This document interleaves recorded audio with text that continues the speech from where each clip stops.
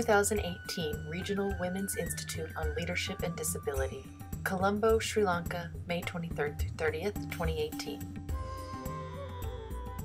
15 women leaders with disabilities from China, India, Nepal, and Sri Lanka.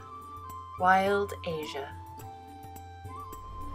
I'm Mani Gunaratna from Sri Lanka for the first Wild Asia Regional Training 2018.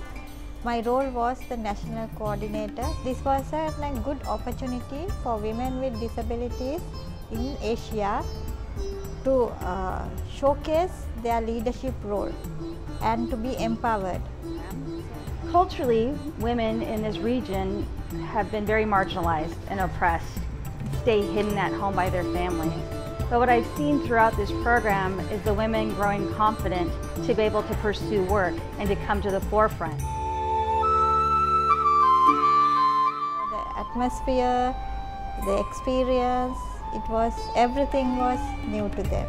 The most powerful experience that I had was the self-defense training, because we don't get this kind of training in India, and also the sessions of reproductive health, because we as women and girls with disabilities are so suppressed that we're not allowed to even talk about these things.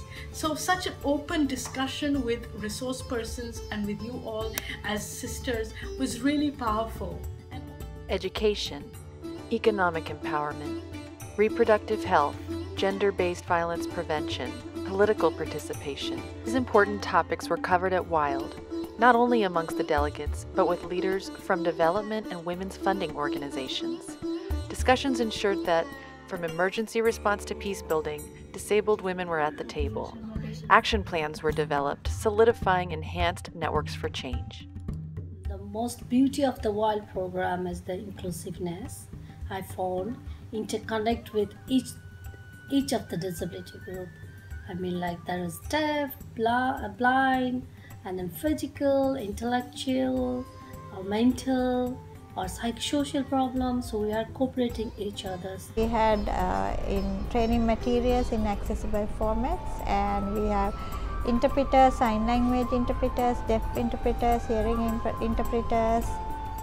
The facilitators, themselves are as a person with disability or woman with disability. That's another beauty of this WILD program, and they are very powerful, they are very energetic, so that we also become more powerful, so that we build our confidence, so that we can go back to our country and we can also have same type of training. I plan to do my WILD training in reproductive health and some swimming, an accessible kind of swimming, which I never thought of before.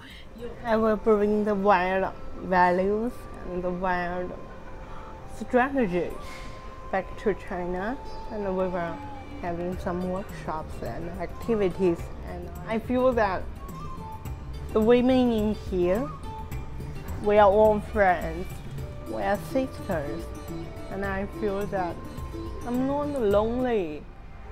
I'm hoping that we can have a WILD program in another country in the future. I see the power of WILD, and hopefully we'll be able to partner with other countries, maybe Africa, Latin America, so we can reach more women, more deaf women, more women with disabilities, and have their empowerment grow and the network of disabled women continue to grow throughout the countries.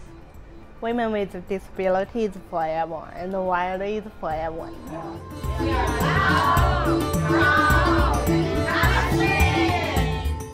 WILD is building the pipeline of disabled women leaders and infiltrating the women's and human rights movements. Join us in revolutionizing the status of women with disabilities globally through local, regional, and international WILD trainings. The Regional WILD Asia program was implemented by Mobility International USA in partnership with the Employers Federation of Ceylon. Sign language interpretation was generously sponsored by Sprint Accessibility and Milneck International. Funding for this project was provided by Channel Foundation and donations to MIUSA's Women's Leadership Fund.